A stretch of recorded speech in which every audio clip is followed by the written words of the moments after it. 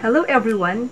In this video, I'm going to feature the effects of stirring on how fast a solid solute dissolves in water.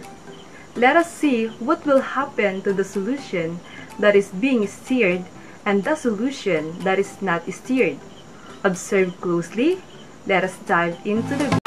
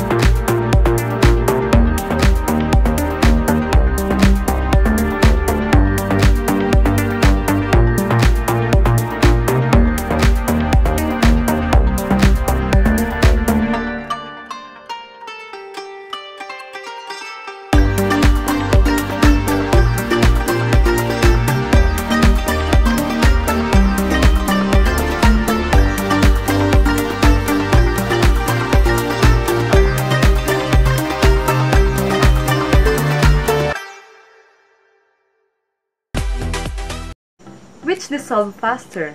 The solution that has been stirred or the solution that has not been stirred? The correct answer is the solution that has been stirred dissolve faster. This is because stirring the solution will let the solvent particles come in contact faster with the corners and edges of solute particles. Therefore, the solute dissolves faster. Keep in mind that stirring does not affect how much solute can dissolve in solution. If the solution is already saturated, a solute will remain undissolved no matter how much you stir. So that's all for today. I will show you more factors that affect how fast a solid solute dissolves in water in our next lesson. Keep on learning. Bye!